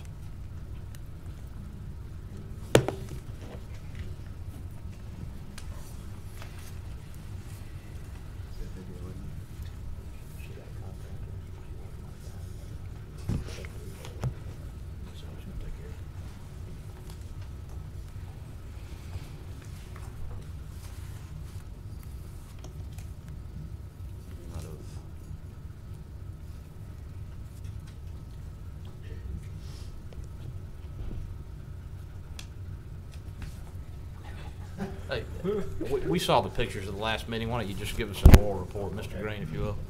Ms. Coleman has hired a contractor. She said that it can start today, weather permitting. So basically what we came up with is in 2 weeks, you guys will see it again and we can close it out there. She has, like I say, she has sent us a copy. Council has a copy of it, so you know we can go ahead on and go with the 2 weeks. And So what's the recommendation? Say it again. say again. The recommendation is what?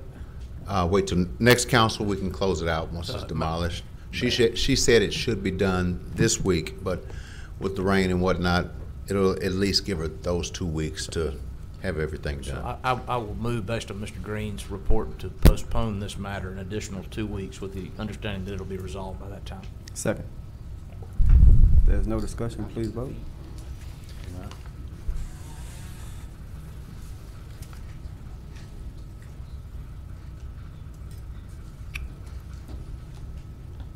Motion carries with 5 and 2 out of the chamber. 1 absent, 1 out of chamber.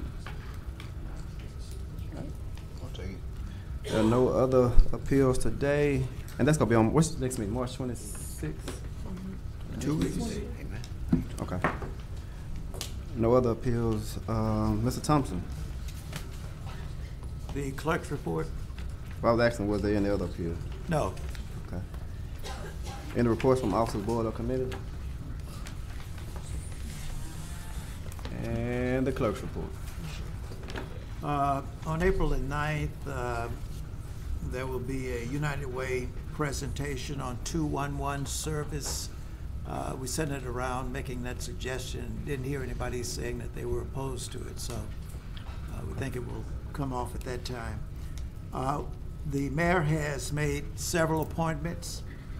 Assistant to the Director of Water and Sewer, Don Hobdy. The A&E Selection Committee, Rachel Lawler and Charles Henderson.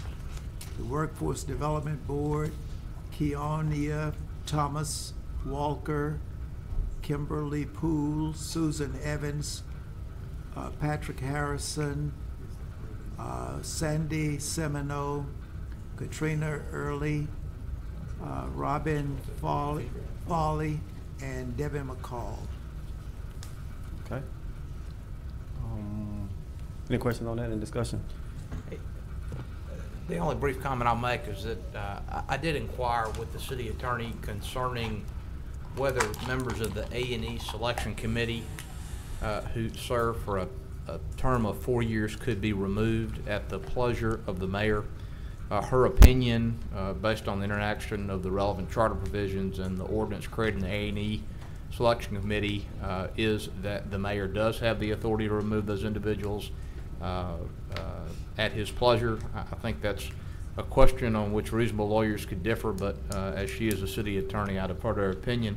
That may be something we want to revisit in the future with legislation. I mean, the purpose of the A&E Selection Committee, as I appreciate it, is to insulate those decisions concerning the award of contracts over which it has authority from political considerations, and having citizen members who cannot be removed without some cause might help us achieve that purpose of that committee. Thank you. All right. Yeah. Anybody else? Anything else? Mayor, you wasn't here earlier for any comments that you had. I was just checking to see if you had any. Yeah, and just apologize for being late. We just got back from Austin, Texas, South by Southwest. Over the weekend, great trip. We spoke to over 80 startups, many of which didn't know where Shreveport, Louisiana was, to talk to them about our community. And, we're going to continue conversations with them, so hopefully they bring their companies here in the future. It's where some huge companies have started, like Twitter actually started the South by Southwest festival. So very productive trip. We also met with the Dean of University of Texas Medical School to talk about our healthcare and development corridor, and also got some good resources from that meeting. So just a very good trip overall, but I was an hour and a half delayed on my flight, so that's why I walked in late. I want to acknowledge we recently lost 2 city employees, so I want to acknowledge them. Mark Morgan was a coding technician in our SPAR department, and Janet Jackson, the assistant to the director for water and sewage. Mrs. Jackson's funeral service was held this morning, so please join me in a moment of silence to remember each of them.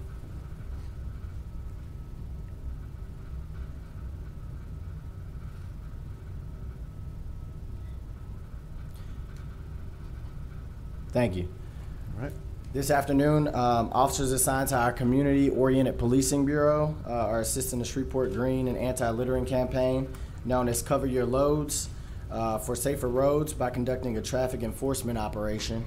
The operation is focusing on enforcement of unsecured loads, traveling on our highways, as well as the enforcement of loose litter ordinances affecting business property owners. So they're looking out for that for people spilling litter, et cetera, on our roads. Mr. Chairman, I would like to thank council members who took the time to go and spend some time with our first responders last week at the Shreveport Police Department and Fire Department award banquets. Thank you. I was at one of them, and I remember at least 4 council members were there. So thank you for showing your support and appreciation for what they do for us every day. And I just got to do this one more time. I got to thank SPAR and Public Works, SPD, SFD for their work during the Mardi Gras season. We could not have done any of that without everybody, I mean, just putting in an incredible amount of hours, weekends, mornings, nights, you name it, to make sure that our community could enjoy the Mardi Gras season. So I just want to thank them one last time. That's all I have, Mr. Chairman.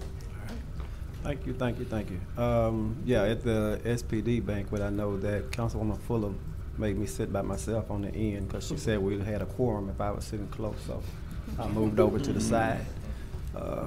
Outside that, we had a good visit with the fire banquet also. Councilman Bradford came in and took about 15 pictures and took away from the media. But outside of that, we did have a good time there, so I like to just congratulate both of those departments for a job well done. If there's nothing else to Mr. Chairman, let me ask you, it's been customary that we at least acknowledge those individuals that was up for confirmation so they wouldn't have to come back. Are they here? I think one, two, is it three? I saw one. Okay. 3 are here. Yeah. Well, you want to call them up? I just like to meet them. Yeah. Okay, that sounds fine with me. Which three? Who are here? We have Rachel Lawler here. We have Charles Henderson here, and we have Don Abdi here. Okay. You want to, Councilman? You want to talk to him today? Well, I mean, we've had different approaches, but I mean, the standard has been we don't want them to have to come back over and over again. So I mean, if they're here, we wanted to at least meet them and because I'm sure they'd appreciate that, Chairman. No, I'm fine with that. I know that I didn't know if Hobley was prepared. I know he's not on this one upcoming, but that's up to the council. I'm fine with that. But well, just he's on the clerk's report, Chairman. I think he's for next meeting, though, right? I think it was for the next. I could be wrong. I mean, even if they come next time. So those appointments for the various auxiliaries, boards, commissions, are they those that are here? Will you come forward, please?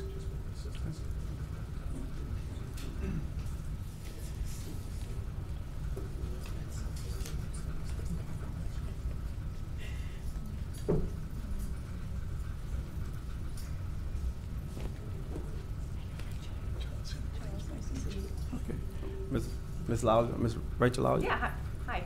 Step up just to the red line, please. You can lower the mic if you need to. That's fine. How's that? I think A that'll little work. lower? Just where it's comfortable for you, that's fine. Okay. All right. Councilman Brown. Yeah. Hello, good evening, and Hey. thank you for coming. Thanks for having me. Give us a little bit about yourself and some of your experience and what do you feel make you a good candidate for the position of serving on the A&E committee? Sure. So, without really knowing the full description of the committee that I'm being appointed to, I would tell you that I'm from Northwest Louisiana. Okay. I'm a local boutique real estate broker owner of a company here in town. I spent 6 years in construction development and construction management, and I hope that those services in Northwest Louisiana help me to be a good candidate for this committee. Oh, certainly. That's a good resume to be. Thank you. I think would be very instrumental in helping direct that committee. Have you attended one of those committees in the past? No? I have not.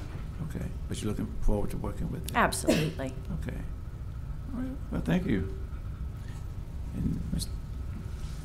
Good evening. My name is Charles Henderson from 3887 Winter Park, Shreveport, Louisiana. So, Ms. Henderson, same question. What is your profession and what makes you eligible for such a role in this committee? Right now, Brother Bradford, my profession is I'm retired. I want to be that way one day. That's the best thing going. But my experience, I spent over 35 years in the HV industry, serving as looking at plan to spec jobs, bidding on jobs, working in the construction field, overseeing projects that's had to do with architect and engineer, and sometimes even correcting their mistakes. Ah. Okay. Well, anyway, I guess I need to let the council know I know you. Been knowing you for 50 years. Yeah, classmate. Classmates. Yeah. But thank you again, and I appreciate you willing to serve in this position. Thank you, Brother. All right. I just want to say I appreciate both of you for your willingness to serve the city.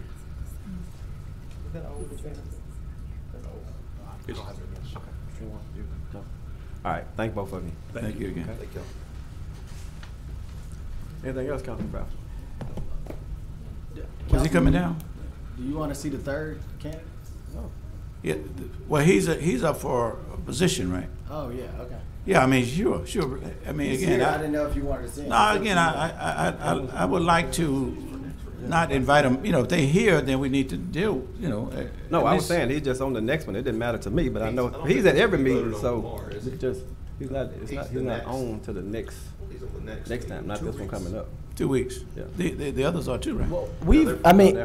So, Chair, we've done that before. Confirmation would be in 2 weeks, but in the past, you all have had an opportunity to ask questions during appointment as well. So Yeah, I know done it. That's 2 what I'm ways. saying. So You know, if they're here, we usually at least interview them, and then they don't have to come back no more. Yes, Yeah. exactly. It's fine with me.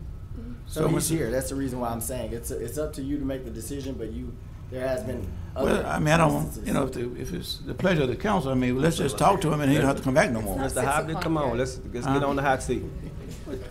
What you say about the It's train? not 6 o'clock yet. They like say they're gonna get dark later today, council lady. The boat hadn't shipped out yet. The boat's still at the dock. Good afternoon, Council, Mayor. Ms. Harvey, you've been appointed to Assistant Director of Water and Sewer. Is that right? Give us a little bit about yourself. Tell us about your background. As a young adult, my favorite sandwich was a BLT. With the BLT, you got your carbohydrates, you got your vegetables, and you got your protein. Look at Council Lady Fuller when you talk. I'm all looking at you right now. What I bring to you is something like a BLT, but I bring you a HILT.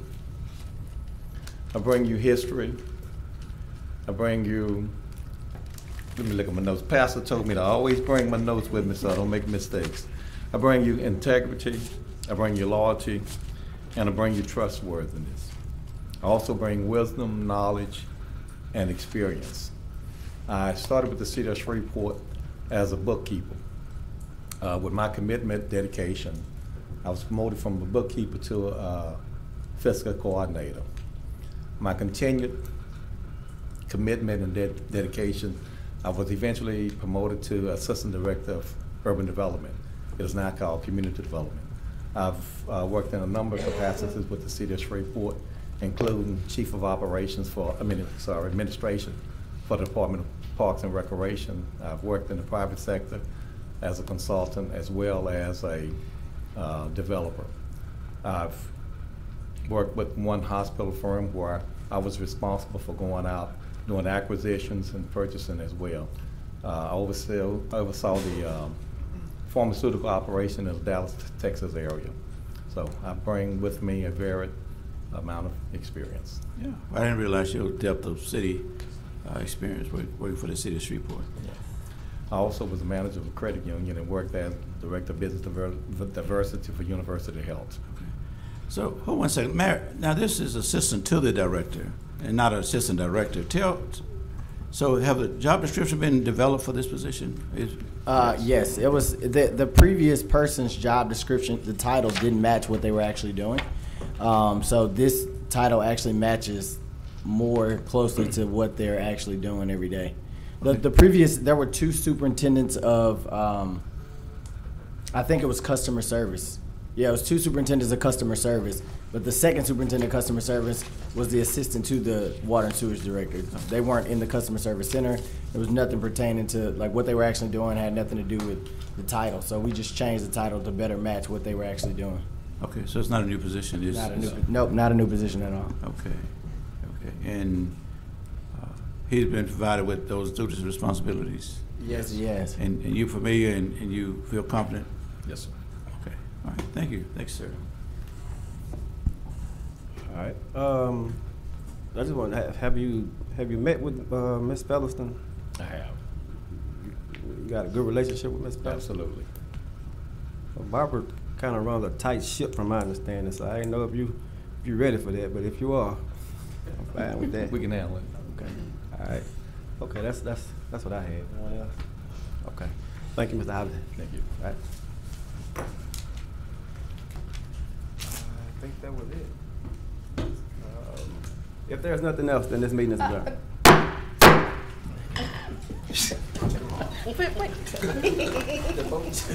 The drum and growl. The train's gone. Train full of bullet holes, it's going off.